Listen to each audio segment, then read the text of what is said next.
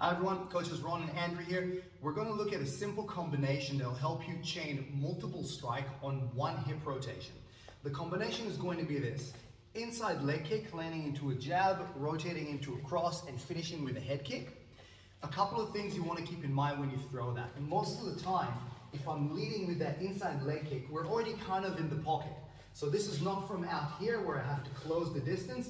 We're already in this kind of sparring distance. So I'm going to go inside leg, land into the jab, rotate to the cross without bringing my hand back and chambering straight into the next kick. So from here, one more. Beautiful. Now, what you may find is sometimes you lose a little bit of power, but it's really hard to read and is a really good way of setting flow and getting used to throwing more complex shots. Give that a try, see how you go.